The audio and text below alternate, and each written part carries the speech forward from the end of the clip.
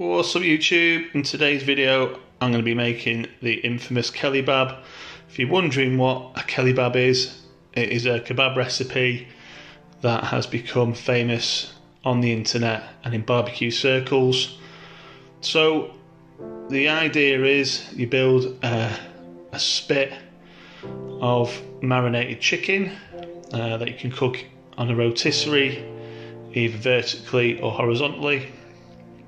I've got a vertical spit that I bought off Amazon. I'll put a link below, and you can fit about 1 point something kilos, so enough for 4 people. I'd say maybe 5, 6 at a push, depending if you're serving the kebab with sides. So first of all, you combine the marinade ingredients. For best results, marinate overnight or minimum 2 hours. I'm making this around 10 AM this morning, so it'll have most of the day to marinate, and I'm going to cook it tonight. So in a bowl you combine olive oil, tomato puree, thyme, salt and pepper, onion powder, we've got some cumin in there, and you mix it all together. And crushed garlic, if I didn't mention that just now. Oh, and the zest and juice of 2 lemons. Make sure if you get it waxed, well, personally I'd avoid getting waxed lemons just by unwaxed, because otherwise you're going to have to take the wax off. You can do it, just boil a kettle, submerge the lemons, and you'll see the slick forming on the top as the wax melts. But I just find it softens up the skin and makes it harder to grate. So get unwaxed lemons if you can. I've zested it, got the juice. I actually put 3 lemons in because my lemons were a little smaller from Aldi this week. So I'm going to mix it up with a little whisk, and then I'm going to combine with the chicken thighs. I've gone with 1 kilo of skinless, boneless thighs from Aldi, and that should feed, yeah, like I say, about 5 people. Certainly, if I'm feeling really greedy, it might not see the end of the day. So I'm going to put the camera down and get whisking. So this is the kind of colour and consistency you're looking for. Gets its deep sort of reddy browny colour, largely from the tomato puree. Now don't be afraid about the 8 tablespoons of olive oil that are in there, as that will not make it in its entirety in your final dish. So I'm just going to finish mixing that up. Forgot to mention there's also half a teaspoon of allspice berry. I used the mortar and pestle and crushed that up. So as you can see, it's quite a thickish kind of marinade. Time to get the chicken in. So what I tend to do is I'll always have one hand free for doing dirty work and the other hand relatively clean in case I need to grab stuff, etc. Especially when you're handling raw meat like chicken and the like and such. You do not want to get food poisoning with that. So I'm just going to give it a good mix till all sides of the chicken are coated. Make sure you open up the thighs, sorry, to ensure you get an as even as you can coating. So I'm just going to finish this up. I'm going to put it on, put some wrap it. I'm going to cover the bowl with cling film and get it in the fridge.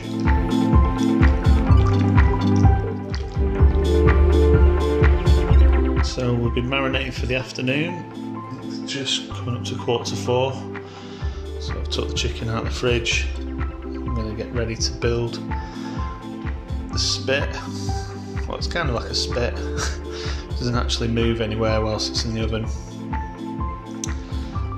So you just thread it through the middle of the fillet, and you put a piece from north to south, the next one east to west, and then diagonally across there, and repeat, so it creates like an even stack. With a kilo, it's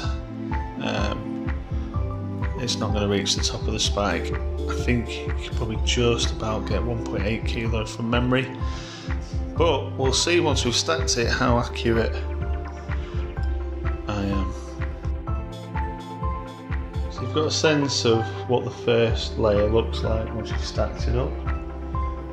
There it is. So I've put the spike, kebab spike, just in a baking tray,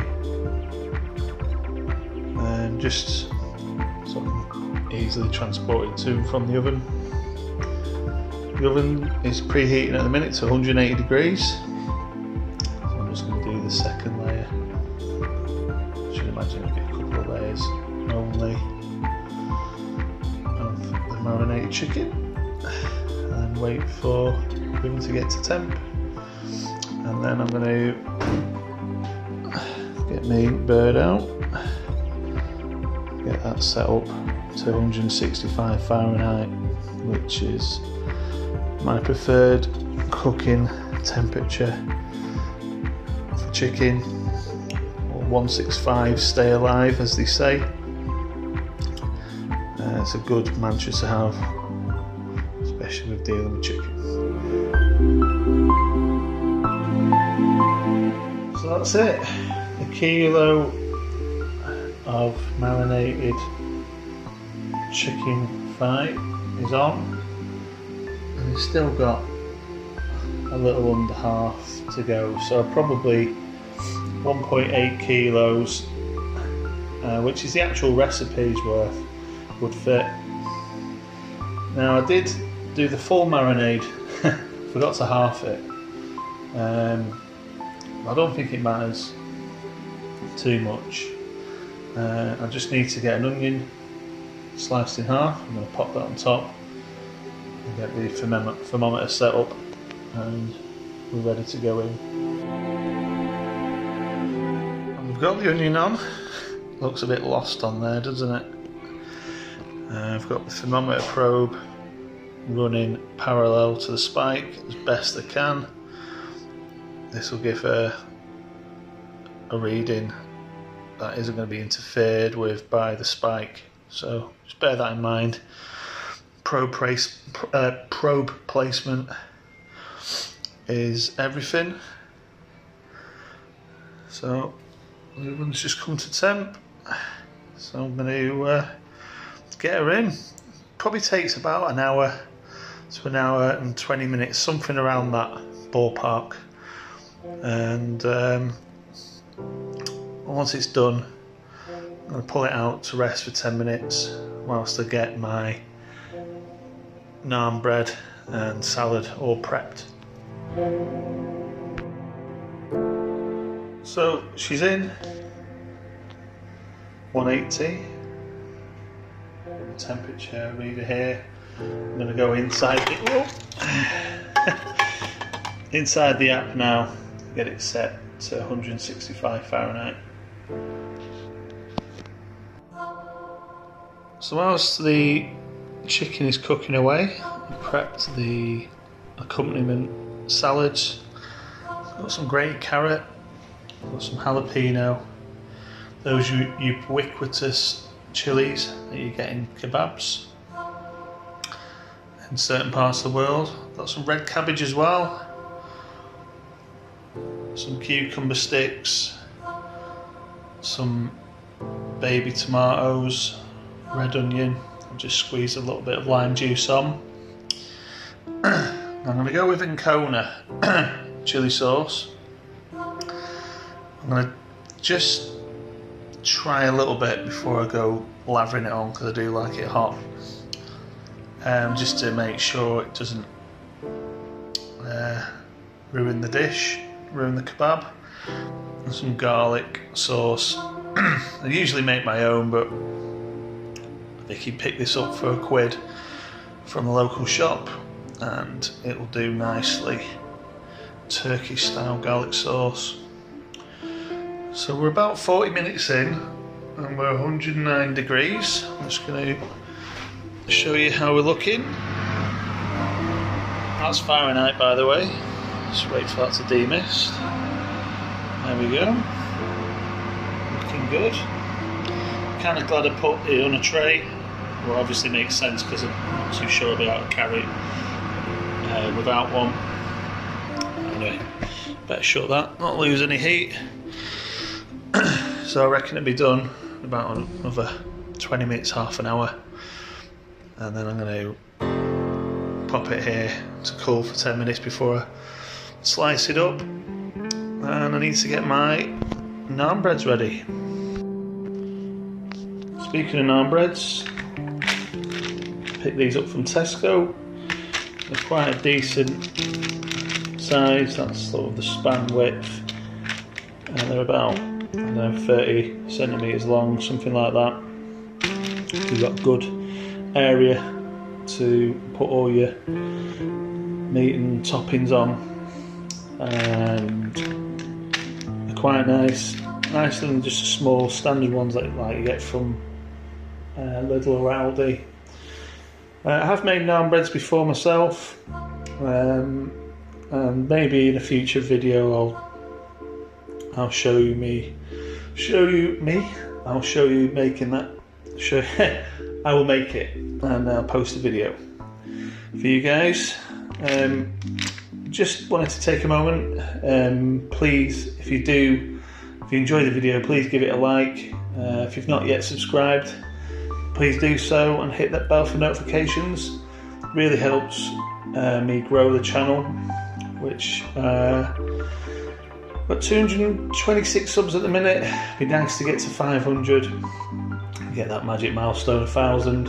I'm going to try and start putting out more content for you guys.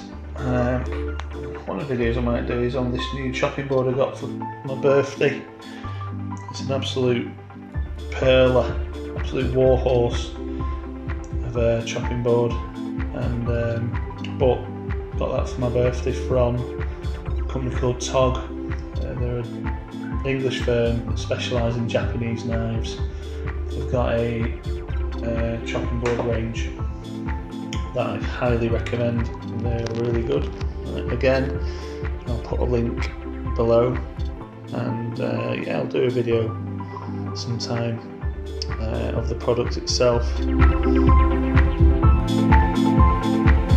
Just over an hour and 20 minutes and the kebab is done. Done my naan bread. I'm just going to chop the ends off to give to my... Hello! Yeah, we're just waiting for... Yeah, in a minute. I just waited for the others to come back. We are. Tommy! Dada! Woo! Yeah, Dada! naan breads are in. Happy days. So I've chopped the chicken on the stick. I've got my salad ready. I'm going to do an open kebab. Add all my bits and pieces on top, sauces. And the young Emily is going to have some. We've got some salad here.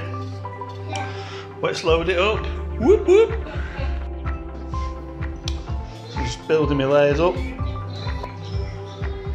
Got some onion on there. Next we're going with carrot. Got some diced cucumber. Got some Tommies on there. Got jalapenos on. Pickled cabbage. Loaded up the kebab meat. I'll get the sauces on. And Kona on. Finished with some garlic mayo. Bon appetit. What can I say, guys? This is super tasty. Absolute winner recipe. All the accompaniments work. in unison. Ancona sauce is seriously hot, so if you do use that, go sparingly. See you in the next video. Ciao.